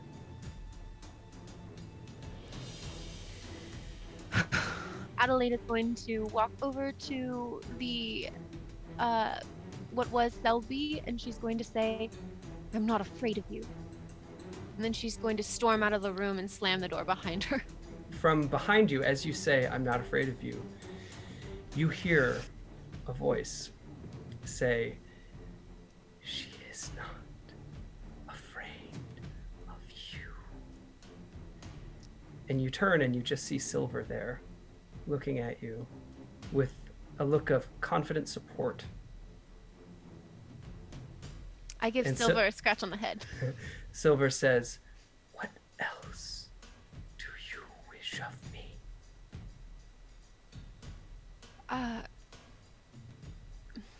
Protection? I need your help. I can grant that Good. and more. Look Oh. into my eyes. Adelaide is a little nervous, but she does so because she's curious and intrigued. But Silver's eyes gleam, and in the reflection, you can see what looks like a burning ship. And you see what you think is the moon or the sun. It's not clear. It is gleaming yellow with that same color, jaundiced color that was on Selby's face. And you hear again the voice say, what do you see? The moon and a burning ship. Is that our ship? You will know when these things shall come to pass. You will see. You will see the realm of the Hierarch. And then suddenly you startle as you have gone up the stairs and you are now standing in the middle of the conflict, not aware of how you got here, but presumably it's just minutes or moments later as these sailors are currently throttling Theodore and holding him down as they attempt to tie him. A couple of them are still holding out weapons to anyone else who might approach. And it's at that point that Theodore, you don't need to make a death saving throw, but I am going to have you make a Constitution saving throw. Okay.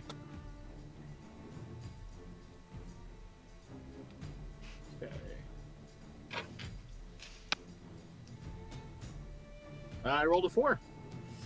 Okay, you remain unconscious from that blow.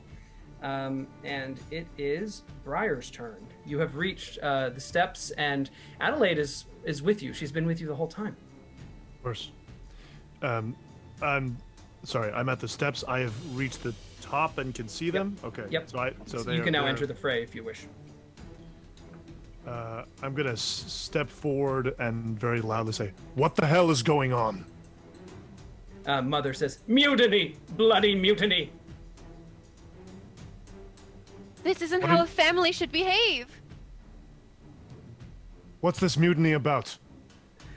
You don't get the impression that the situation will respond to a calm approach. So it's really either jump in, Great. or get out of the way. I'm gonna sling a large woodcutter's axe off of my back. Okay. So I'm just gonna sort of pull it out, walk, look at Mother, just like a very brief moment of eye contact with very little communicated in it. Walk forward, and I mean, if I can get to the point where I can swing the axe, I'm gonna do it. Absolutely. All right. And this is, I'm not trying to kill anybody or cause, this is more like probably even like maybe trying to do it with the back of it so that I'm not even hitting them with the blade of the thing. I just want to get people to stop. Great. Yeah, well, I'm distracted, so I don't get it. That's a, yeah, that's a 12 to hit. A 12, sorry. A 12 will hit. Oh, great, amazing. Then I'll roll a 1d8 plus, plus 2. Oh, that's a 9 damage. Okay. Would you like to just subdue them then, based on what you're saying? If I can, yeah. Mm-hmm. I want to know. I don't know. Yeah, you hit him with the back of the axe head. Yeah. Clonk, Yeah. and you just see the sailor drop unconscious. Okay. Okay. Anything else for your turn? I'm gonna yell. Can we calm down? That's it. Stop yelling. Okay, Tiago. You also have seen this happen, and you're there. What do you want to do? Okay. Tiago, running up the stairs, calls back down. Adelaide, hurry up! It sounds like things are getting... Adelaide? She's in front of you now. Just seeing this, seeing Theodore on the ground, seeing Mother kind of trying to calm everybody down. I mean, I've seen this before, and so I pull out my crossbow. I'm gonna stay back from where everybody's mostly at, but if I can get a clean shot on somebody, I will take it. Absolutely. Specifically Just know, somebody around Theodore. If you take a ranged attack, you are definitely going to be shooting to kill. Oh. I mean, you fair. could shoot to that's injure, I guess, but you're not going to be able to just sort of knock someone out. Okay, he wouldn't do that then. Never mind. Keeping my crossbow, I pull it out, and then I think better. And I will draw my mace instead, and I guess use the blunt end of it. Everything's the blunt end of a mace, true. right? Beautiful. It's true. It's all blood. That is the task for which this tool was invented. I'll go take a swing at somebody near Theodore.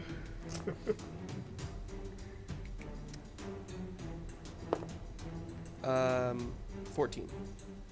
Okay, that hits. Great.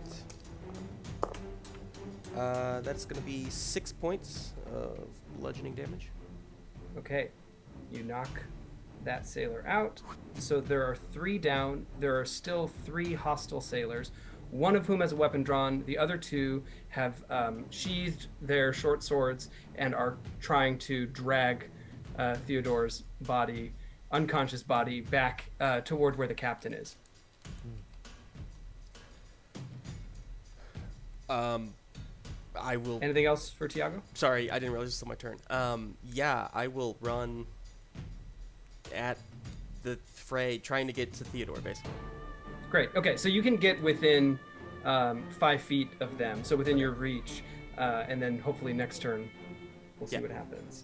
Okay, back to their turn. Seeing you approach, the last one who has her weapon drawn is the leader.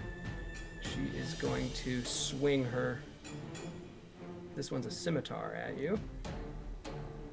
That's a 22 to hit. That on me. Yeah, on Tiago, sorry. Yes, as that's Tiago ran hit. toward them. Okay, so that will deal 3 slashing damage. Okay. And then the other 2 are going to give up dragging Theodore for the moment and will both swing at Briar.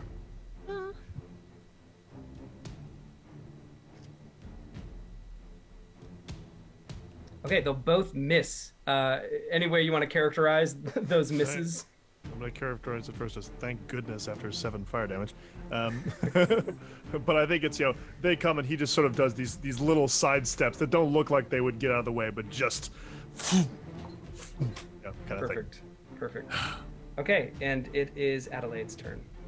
Adelaide is going to move closer to Mother and take a protective stance and pull out her crossbow.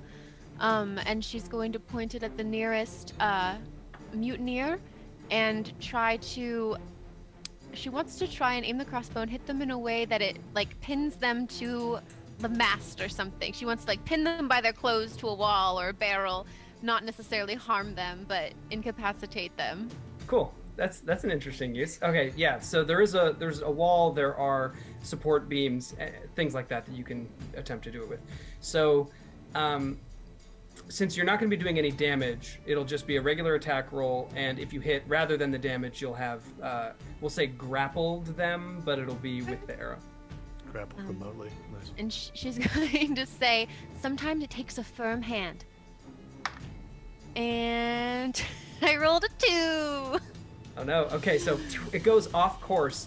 For a moment you worry that it went into the crowd, but you see this area of the room is somewhat empty, so it just ding sticks into the back wall of the hole. She shakes the crossbow like it's somehow the crossbow's fault. Anything else for Adelaide? She's going to look to Mother for instruction. Mother says, subdue them. Yes, Mother. Okay. Theodore, make another Constitution saving throw. Okay, so that'll be a 16. Okay, Theodore is conscious. You are at 1 hit point. Okay. However, your speed is 0, so you're unable to stand up, but you are aware enough to speak, and if you wanted to, you could make some kind of action from the prone position. Are any of the mutineers still standing in my immediate vicinity? Yeah, we'll say that one has his back to you. Okay. So at that, so Theodore is laying there, and then his eyes snap open, and sort of leans up just a little bit to kind of assess what's going on, and grumbles to himself and says, "Every damn time." And turns and reaches across and just tries to grab a hold of that person's leg and try and wrestle them to the deck as best he can. Okay, make your athletics check for this grapple with disadvantage. You do have the grappler feat, right, from your human? Mm-hmm. Okay, so it doesn't affect the actual grapple attempt, right? But once you have them grappled, you have advantage to hit them? Yes. Okay, cool. What is your athletics check? So my athletics check is going to be, and this is a disadvantage. Yep. So not great. It's going to be an 8 total. Okay, that is better than what he rolled. So you grab his leg, you have him grappled. If you like, you could, on your subsequent turn, use your action to pull him down to the ground, or make your attack just a straight attack at that point, because the advantage and disadvantage would cancel out. Okay, Briar. I'm good. So he's just Two hold on to one. attacking There's 2 attacking me. Great. And one of them is the leader? Yes. No. Okay. Yes. I'm just gonna make a swing. I'm gonna try and swing the thing back, and I'm gonna try and take out her shin bone with it if I can. I mean, best laid plans of mice and men. Yeah, that's an 8. So well. Okay, and you're not raging, correct? Oh dang it! That was the thing I was gonna do. I want to rage. Okay. All right. So it wouldn't have affected that roll, but we'll say that you're raging, Yes. which will come in handy on their turn, I'm sure. I would hope so. Anything else for you?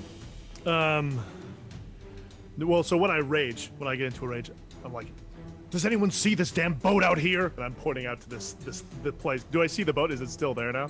Yes, yeah, everyone would be able to see it through the portholes on it. Phew, glad that it's not another friggin' illusion.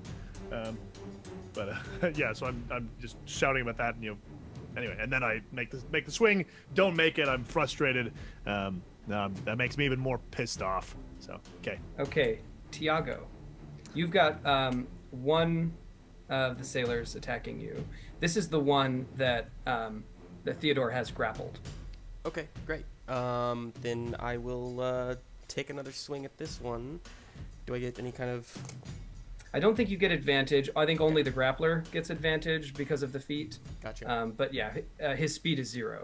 Okay. I'll just say, have you no faith? And swing my mace. And get a 21 to hit. Great, that'll hit. For 5 bludgeoning. Okay, it doesn't quite take him down. But you hit him across the head, and you can see he's feeling it. Anything else for your turn? I will... so there's still 2 on Briar?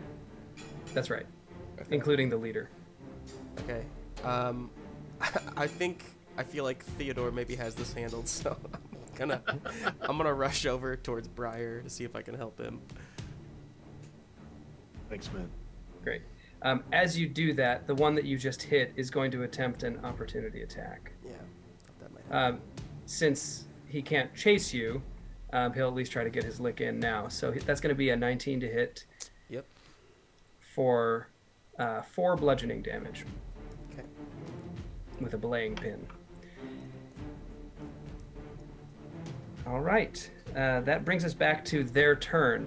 So the one that is being held by Theodore by the leg is going to swing down at you. Now, does your grappler feat give you any defense against his attacks? Like, would his attack have a disadvantage? So you have an advantage on attack rolls. You can use your action to pin a creature grappled by you, making another grapple check. If you succeed, you and the creature are both restrained until the grapple ends. So yeah, no, I don't think so. Okay, perfect. So he will attack.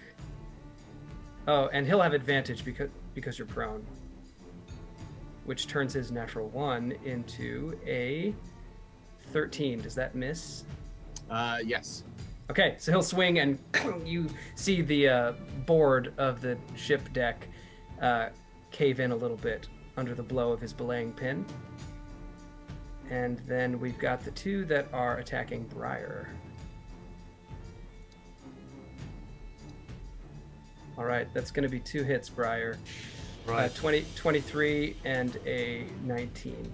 Yes, certainly. They'll each do half damage from your rage. Good Nice. choice. Oh, yeah, good suggested choice. Thank you, Metapage. Barbarian's got a rage, right? Yes, Okay, indeed. so the first one will be halved from 6 down to 3 bludgeoning damage. Okay. Second one will be 3 halved down to 1 slashing damage. That's the leader. Okay. So you're mostly fending her off. Are you still Yeah. conscious? I'm still up. Yeah. Great. That is the bandit or the the sailor's turn. It's now Adelaide's turn. All right. So is this whole thing is the captain of the ship is the ringleader of this mutiny? No, you can actually see the captain, Tariq Zet, is sitting in the back of the hold, where this is mostly like a common area where people eat. And he seems to not be taking sides, but he looks guilty, as though Mother would be displeased with something he might have said that then led to this insurrection. And Briar is the one who's in the most trouble, it seems. I'd say so. Okay, then Oh, well, Adelaide. I mean, Theodore was knocked unconscious, but he currently seems to not be attracting a lot of attention. Okay. Adelaide is going to aim her crossbow at one of the mutineers attacking the Briar, and she's going to try and shoot this time to cause harm. Cool. Do you want to do an attack against the leader or an attack against the one who's been hit by Briar's attack? I Or think rather, was it Tiago? Tiago. has Tiago. the leader been hit at all? No. I want to attack the leader. Okay. I rolled a 2. Ah. I'm not good at this crossbow thing. Yeah, well, it's dangerous firing into melee. Maybe you've been too careful trying not to hit your friends, and your bolt goes wide.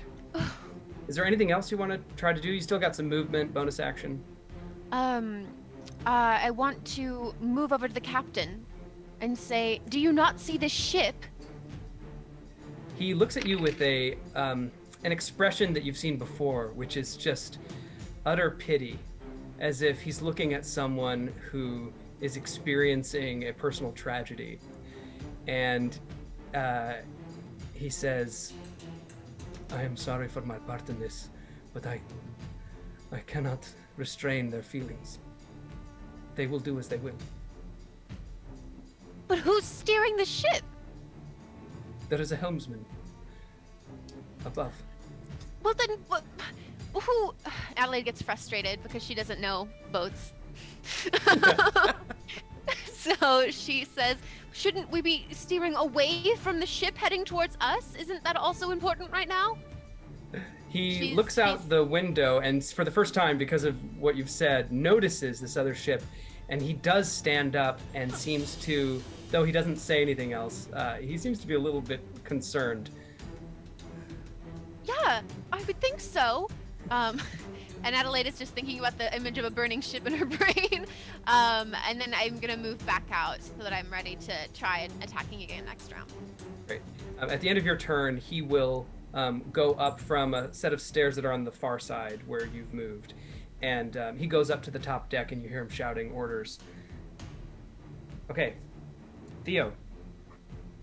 Okay, so having grappled and having seen that Tiago had inflicted some measure of damage, I think that Theo is going to like lift himself up onto this gentleman's leg and perhaps bite down on his calf as hard as he possibly can and try and roll all of his weight into him, try and collapse him onto the deck, not having access to any weapon. I'm assuming I've probably dropped my longsword, and so like just, you know, out of necessity, bite into his flesh as hard as I can and roll my full weight into his leg. That's the soldier speaking. So make an unarmed strike with advantage from your grapple, and it's going to be dealing 1d4. Well, sorry, it'll deal 1 plus your strength modifier, but piercing damage from your bite. Okay. It's going to be a natural 20. Critical bite. So, you'll have to remind me. Do we confirm, or is that not a part of 5th edition? Yes. So we're using, for those watching, we're using a dynamic critical hits variant, which you can find on the darkplane.com website. So you'll roll another d20, which will determine the severity of the critical hit. It's a 1. Okay, so you'll just roll double damage dice as a normal critical hit would. Okay. Oh, but there's no damage dice. Right. So unfortunately, in this scenario, you're just going to do the It's a raw. double of 1. You won't double the modifier, so the critical hit just doesn't. It's probably reasonable that you couldn't critically bite someone to death. It hurts. The It tendon. Great. And what was the damage amount? I believe it's 3 bludgeoning that's going to transition into 3 slashing. Okay, so that is enough for him to fall down, and we'll just say you're able to then, once he hits the deck, you can finish the job and knock him out, or if that's what you want to do. Yeah, that sounds great. Great, okay. That was the one that had been damaged by Tiago. So now we've got the leader and one other, both attacking Briar. And it is Briar's turn. All right, going for the leader again. That's a 21 to hit. Okay, that hits her. And then 5 on the d8, plus 4 for the weapon, I believe, or is it plus 2 for the weapon? Plus 2 for the weapon, so 7. And then do I do extra damage as raging? Yes, plus 2. Okay, so 9 damage. Okay, that'll do it. How would you like to characterize this? Yeah, so I swing the thing around like I was trying to do before and smack her on the side of her shin. If it breaks her leg, great, but... Yeah, you hear the leg break. She kind of cries out, hits the deck, isn't entirely unconscious, but is defeated and won't be getting back up anytime soon. Yeah. You can now hear the captain again shouting orders, sounding much, much more frantic at this point. And glancing out the porthole, you can see the bow of the drifting vessel is now pointed directly at the cabin where you're all having this confrontation.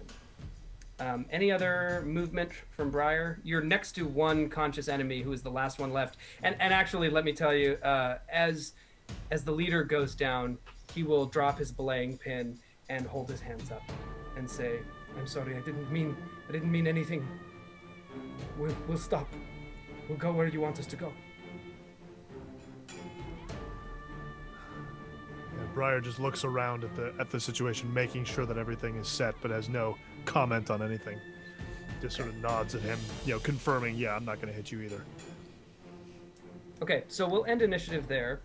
And if anyone wants to do anything, let me know. Outside, just like, I guess Tiago, first kind of laying eyes on this ship that's inbound. What is that? What's happening here? You can see it's about, huge judge, 120 feet away. So maybe in the next 10, 15 seconds, it's heading straight for the ship and will probably strike you. Everybody take cover! Take cover! He's gonna... As you're looking out, you can see stuff in the water. They look like bobbing cargo or debris that's all around the sea surrounding this vessel. But you have enough perception to realize that they're actually bodies. Oh, no. Tiago's going to go to Mother, try maybe like picking up somebody who's maybe injured on the way. I'll go grab a Theodore. You got about 15 seconds. I'm gonna help Theodore up to his feet and try to go away from where the ship is going to impact. Great. Do you want to go below or above? Not below, so above, I suppose. Okay. Anyone else doing anything for the next 15 seconds? I would do the same. I would follow after Tiago, knowing that Tariq would probably need help, and do so woozily, like having just been knocked unconscious. I'll go to Briar and try to get Briar to go downstairs too, or to wherever we're going. Yeah, I think Briar, if Adelaide would permit it, would grab her, lift her, and carry her downstairs. Yep. Downstairs? You guys are going downstairs? Or wherever the safe spot is. Looks like everyone's heading up. Okay, we're heading up from then. the group. Not in the wrong direction. We're heading in the right direction that we're supposed to do. That is the smart thing. Honestly, I'm not sure which would be safer, but I'm guessing that not being below a ceiling would be good if the ship's going to have an impact. Well, So I mean, what I'd be looking for is the strongest structural, the point of the strongest structural integrity. That's what I'd be looking great, which would probably be the poop deck where the helm is. I do like to imagine though that we start to go downstairs and then like Adelaide's over his shoulder and she's like, no, up, and then they turn around. He's like, I don't know frickin' boats. It's still like the rage is wearing off. As Theodore groggily reaches the top following Tiago, you can see that there are currently a number of the sailors who were not involved in the confrontation downstairs. They are throwing anchor down in an attempt to quickly turn the boat about, and I don't know if you would call this Arrochule drift, but yeah. so they're trying to quickly get the boat to turn and avoid at least taking a T-bone strike from this other vessel. Is there anything you'd like to do to help with that, either Tiago or Theodore? Is there anything I can do? What would I be able to do to help? You've just got moments, and you can see that they're attempting to do this maneuver, and you think if there's anything that comes to mind, you might be able to influence the outcome. I say, I shout, everybody lean to that side. Whichever side we're drifting to, I suppose. Okay, great. Make a charisma, and then if you want to add persuasion, that would work. Yeah, okay. Well, no change, but... Okay. Natural 20! Oh! Okay. So Tiago's commanding presence suddenly draws all the attention, and everyone who is not performing a necessary task charges to one side of the ship. How about Theodore? Anything you want to do? You have experience with these kinds of vessels. That's what I was going to say. Like seeing exactly what it is that the sailors are attempting to do. I think that Theo would immediately just sort of throw himself. So if they are trying to heave anything or pulling anything through with a rope, he'll immediately just try and fall in behind them and put his full weight and strength in this sort of desperate attempt to avoid this collision. Great. Okay. So, Theodore, I'm going to make an athletics check to represent the activity of the crew and everyone who is following Tiago's instructions. If you would also make a check, there's going to be a group check between you and me. So as long as one of us succeeds a pretty high DC, it'll work. Okay, so that's going to be a 19 for me. Okay, we both succeeded. So, as this maneuver happens, Briar and Adelaide come up just in time to see the ship go, and like the waves are crashing above the level of the deck as it quickly turns about, running to now be parallel with the vessel that is going toward it. And you hear this agonizing scrape and crunch as the two ships shear past one another in the water. And you have avoided what would have definitely been a fatal wreck of your own ship. Whew. And we are going to end the session there, and we'll pick up next week. Oh, man. Amazing. Wow. Thanks, everyone. We made it. That was a lot of fun. Wow. I hope no one had any kind of anxiety attacks. And our audience members. we haven't practiced saying goodbye yet. Is there before we anything anyone do- would like to announce or say anything? Yeah, we hit 50 followers. Thank you, everybody. We already hit Amazing. our goal. Oh. That was all thanks to you guys, and that was a really fun stream, you guys. Thank you, Graham, for DMing that. Oh, thank you all it was so great. much. Oh my so gosh. good. I I'm can't so wait. excited to keep going. Yeah. I know, I'm Can't really wait. excited. Freaking All right, well- creepy cat. So yeah. Thank you all so much for this wonderful terror stew you've created for all of us. Yeah, for real. The only other thing, if you liked what you saw tonight, make sure you tune in for our other two shows that we have on this channel. Pitfalls and Ponies, which is the polar opposite of what you saw tonight, but will be a romp of a good time. That's going to be this upcoming Sunday morning at 10:30 Central Standard Time. And then the Green Room, where I will be talking with members of the cast of both this show and Pitfalls and Ponies, and we'll be talking about role-playing and all kinds of stuff. And that'll be on Tuesday nights at 8:30 Central. That's all. Thanks so much. Amazing. Thanks, everyone. Awesome. Thank you. Yeah. Say All goodbye. right. See ya. See ya. Goodbye, See you everybody. next week. Peace.